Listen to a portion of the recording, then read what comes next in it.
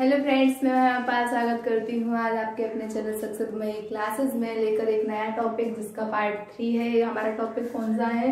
Some confusing comparative and superlative part 3, यानी comparative और superlative degree का ये पार्ट 3 है। कौन सी कॉम्परेटिव सुपरलेटिव डिग्री जो हमें करती है बहुत ज़्यादा कंफ्यूज, जो हमें लगती है से हम यही क्लियर नहीं कर पाते इसमें से कौन सी आने वाली है, तो वो चीज़ हम करने वाले हैं यहाँ पर। ये तो पार्ट 1 और पार्ट 2 आपने नहीं देखा है तो पहले आप उन्हें जाकर देख लीजिए। उसके बाद इस पार्ट 3 को बहुत ही इंटरेस्ट के साथ देखना। अगर आप बिल्कुल भी इंटरेस्ट के साथ नहीं देखोगे, बस आप वीडियो खोलकर सामने बैठ जाओगे, इंटरेस्ट तो आप में ऑटोमेटिकली उभर के आने लगेगा। आपके अंदर की जितनी भी एक्टिविटी है पूरी की सभी निकल के आने लगेगी। क्लियर है ना? तो चलिए देखते हैं हमारा इस टॉपिक में है क्या। इधर है first, farmer, land, last, letter.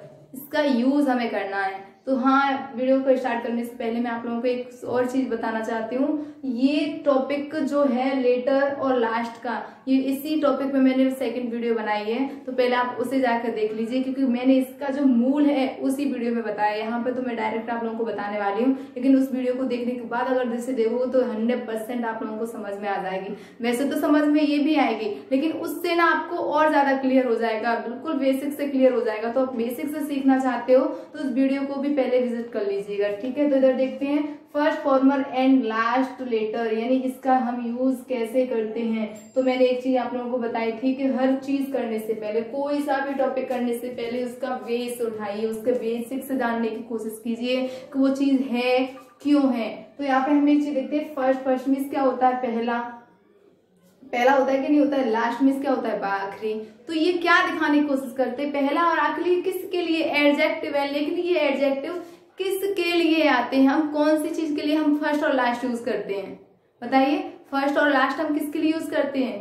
तो इसमें तो कोई बताने की जरूरत नहीं, इसे कोई भी बता देगा। फर्स्ट और लास्ट हम या तो किसके लिए? पोजीशन के लिए यूज करेंगे, या हमारा क्रम होगा। मान लीजिए बच्चे बैठे हुए हैं, ठीक है, पहले वाले बच्चा खड़े हो जा, फर्स्ट गर्ल स्टैंड अप, ठीक है, लास्ट वाली खड़े हो जा, second, first, second, third, fourth. ये क्या है? हमारे ये क्रम है, ठीक है। पोजीशन भी है और हमारा क्या है? ऑर्डर भी है। तो जहां पोजीशन यानी ऑर्डर, पोजीशन और ऑर्डर दोनों आते हैं, वहां हम फर्स्ट और लास्ट का यूज करते हैं। क्योंकि पोजीशन तो भाई फर्स्ट भी हो सकती है और पोजीशन कैसी हो सकती है? हमारी लास्ट भी हो सकती है। क्लियर है ना? तो बात आती है ये कि फर्स्ट, लास्ट, फॉर्मर, लेटर। अब फर्स्ट लास्ट तो हमें समझ में आ गया, लेकिन ये फॉर्मर और लेटर कहाँ है? तो ये भाई कहीं अलग से नहीं है। लास्ट की ही कॉम्परेटिव है आपकी लेटर, और फर्स्ट की कॉम्परेटिव आपके क्या है? फॉर्मर। और ये आते किसके लिए हैं? ये आते हैं क्रम, यानी आपके ऑर्डर और पोजीशन के लिए आते हैं। क्लियर है ना? अब देखिए, इधर देख लेते हैं। ऑर्डर और पोजीशन के लिए हम यूज किसका करते हैं? अब ऑर्डर पोजीशन देखो, या तो दो लोगों में होगी, ठीक है। ऑर्डर पोजीशन कब आती है? अब बात ये है कि हमने एक चीज देख लिया कि ये भी पोजीशन के लिए आ रहा है, ये भी पोजीशन के लिए। चलिए, दोनों सुपरलेटिव में आ रहे हैं। ये बाद के लिए आ रहा है, ये पहले के लिए आ रहा है। क्लियर हो गया? लेकिन ये फॉर्मर और ये लेटर क्यों है? यानी इधर फॉर्मर भी है कॉम्परेटिव के लिए, ये भी है। इनका यूज हम कैसे कहाँ करते हैं? तो एक चीज देख लीजिए। अब यहाँ से सीक्वेंस देखते चलिए क्या है।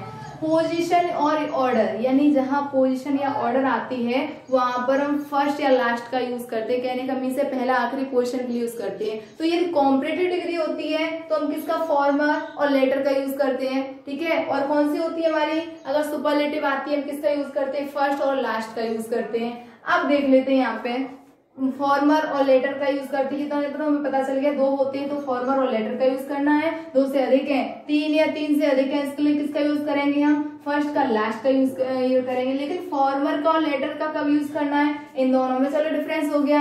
या कॉम्परेटिव है इसका यूज कर देंगे, सुपरलेटिव है इसका यूज कर देंगे। लेकिन भाई यहाँ भी तो 2 हैं, अब इन दोनों में से कौन सा कब यूज करना है? ये भी तो कंफ्यूजन है। मान लीजिए रामलाल के बेटे हैं, मान लीजिए रामलाल, श्यामलाल, दोनों किसके बेटे हैं? किसके बेटे हो गए? राम लखन के बेटे हो गए। हम पहचान लेंगे, उनके भी तो दिए हुए, फिर उन्हें कैसे पहचान? उनके लिए तो हमें कोई सॉलिड सा पॉइंट चाहिए ना। तो उस पॉइंट को क्लियर करने के जो सॉलिड सा पॉइंट है वो हमें कहीं अलग से नहीं मिलता, वो हमें खुद बनाना पड़ेगा। और जो खुद बनाओगे ना उसे कभी नहीं भूलोगे, और दूसरों का बताओगे। अगर मैं तुम्हें बता दूंगी शायद आप भूल जाओगे, लेकिन उस चीज को आप खुद अपने अंदर से इंक्रीजमेंट इनके अपने अंदर से निकालोगे ना तो क्लियर तरीके से आप कभी नहीं भूलने वाले हो। और ट्राई, आपको ट्रस्ट नहीं है ना, ट्राई कर लो। चलिए देखते हैं। अगर 2 व्यक्ति और 2 वस्तु हैं तो पहले वाले के लिए हम किसका यूज करेंगे? फॉर्मर का यूज करेंगे। आखिरी वाले के लिए हम किसका यूज करेंगे? लेटर का यूज करेंगे। क्लियर हो गया? अब देखते 2 से अधिक हैं, यानी सुपरलेटिव में पहुंच रहे हैं, हम फर्स्ट का यूज करेंगे और किसका यूज करेंगे, लास्ट का यूज करेंगे। क्लियर हो गया। तो अब देखो, अगर जहां पर 2 व्यक्ति होते हैं, 2 व्यक्ति हो, 2 वस्तु हो, तो पहले वाले के लिए हम फॉर्मर का यूज करते हैं और आखिरी वाले के लिए किसका यूज करते हैं, लेटर का यूज करते हैं। क्लियर, समझ में आया। इसका पॉइंट क्या है, दोबारा से समझा दे रही। यदि किसी वाक्य में 2 व्यक्ति या 2 वस्तुओं के बारे में वर्णन होता है तो पहले वाले के लिए हम फॉर्मर का यूज करते हैं और बाद वाले के लिए हम किसका यूज करते हैं, लेटर का यूज करते हैं। लेकिन यदि किसी वाक्य में 3 या 3 से अधिक, वही चीज हो गई 2 से अधिक, तो 2 से अधिक 3 भी हो सकते हैं और 3 से अधिक भी हो सकते हैं। तो यदि किसी वाक्य में 3 या 3 से अधिक व्यक्ति या वस्तुओं के बारे में वर्णन होता है तो पहले के लिए हम किसका यूज करते हैं, पहले के लिए हम फर्स्ट का यूज करते हैं और बाकी जो बचते हैं उनके लिए हम किसका यूज करते हैं, लास्ट का यूज करते हैं। क्लियर, समझ में आया। अरे आ गया होगा, और नहीं भी आता कोई नहीं, चलिए एग्जाम्पल से देख लेते हैं। अमर, अजीत एंड अजय, कितने लोग हमें मिल गए, 3 मिले हैं। अमर, Ajit and Ajay are good friends. कैसे मित्र है वो, अच्छे मित्र है। कौन कौन है, अमर, Ajit and Ajay are good friend. But लेकिन द फर्स्ट यानी पहला is better than the last, यानी आखिरी वालों से कैसा है, अच्छा है। यानी कौन कौन मित्र हैं, अमर, अजीत एंड अजय, 3 लड़के मित्र हैं। तो उसने कहा लेकिन द फर्स्ट यानी पहले वाला is better than the last, यानी पहले वाला कौन है आपका, अमर है। अमर कैसा है, अच्छा है। किससे, देन द लास्ट, अजीत और अजय से। मित्र तो तीनों है लेकिन जो अमर है वो अजीत और अजय दोनों से कैसा है, अच्छा है। तो फर्स्ट किसके लिए यूज हुआ है, फर्स्ट यूज हुआ है हमारे अमर के लिए, और जो लास्ट शब्द हमारे किसके लिए यूज हुआ है, हमारे अजीत और अजय के लिए। क्लियर, यहाँ पर कितने परसेंट थे। अब देखो पोजीशन तो यहाँ बताई जा रही है। अब बात आती है पोजीशन के लिए, हमें इधर फॉर्मर था, अभी लेटर भी था, फर्स्ट भी है आपका, लास्ट भी किसका यूज करना है। तो यहाँ पर सेंटेंस बिल्कुल क्लियर है। यहाँ पर कितने लोग थे, 3 थे ना। तो मैंने भी क्या बताया था, 2 से अधिक होते हैं तो हम क्या करेंगे, 2 से अधिक यानी 3 या 3 से अधिक, तो हमें किसका यूज करेंगे, पहले वाले के लिए फर्स्ट का यूज करेंगे और बाद वाले के लिए हमें किसका यूज करना है, लास्ट यूज करना है। क्लियर हो गया ना। अब बढ़ते हैं दूसरे एग्जाम्पल की तरफ। बीना एंड अनुपम, यानी 2 लड़कियां हैं कोई, बीना और अनुपम है, आर गुड फ्रेंड्स, ये भी भाई अच्छी मित्र हैं। यानी ये जो जैसे तीनों ही अच्छे मित्र थे ना, ये तीनों भी अच्छी हैं। तो बीना, ये दोनों है, 2 है sorry, Bina and Anupam are good friends, तो अच्छी सहेलियां हैं। बट लेकिन the former is better than the letter, लेकिन पहले वाली दूसरी से कैसी है, अच्छी है। यानी दोनों में कंपेयर, दोनों वैसे तो दोनों अच्छी सहेलियां हैं, दोनों ही अच्छी हैं, लेकिन दोनों में अगर कंपेयर की जाए ना तो पहली वाली दूसरी से ज्यादा अच्छी है। अब बात आती है यहाँ पे, यानी पहले फॉर्मर किसके लिए यूज हुआ है, तो फॉर्मर किसी का नहीं है, फर्स्ट का ही कॉम्परेटिव डिग्री है। तो यहाँ पर क्या है, फॉर्मर यूज हुआ है हमारे बीना के लिए, अनुपम के लिए क्या यूज हुआ है, लेटर। मैंने बताया था ना, जहां 2 लोग होते हैं तो पहले वाले के लिए क्या फॉर्मर यूज करेंगे, एंड द सेकंड या फिर लास्ट वाली जो भी है उसके लिए हम लास्ट वर्ड यूज करेंगे। लास्ट का मतलब क्या हो जाएगा, लेटर हो जाएगा। क्लियर हो गया होगा ना। अब वो क्वेश्चन कैसे देता है, आपको एरर में दे या आपको फिल इन द ब्लैंक में दे। तो एरर में देगा, आपको पहले फिल इन द ब्लैंक में बताती हूँ, वो यहाँ से गायब कर देगा। ऑप्शन में इधर जो भी है आपकी ये चीज गायब कर देगा, यहाँ से ये गायब कर दे, इधर से ये गायब कर दे, दोनों ही गायब कर दे, कुछ भी दे सकता है। ठीक है, मान लीजिए ये गायब कर दिया तो इसकी जगह आपको क्या दे देगा, फर्स्ट दे देगा। क्या यूज करके दे देगा आपको, फर्स्ट।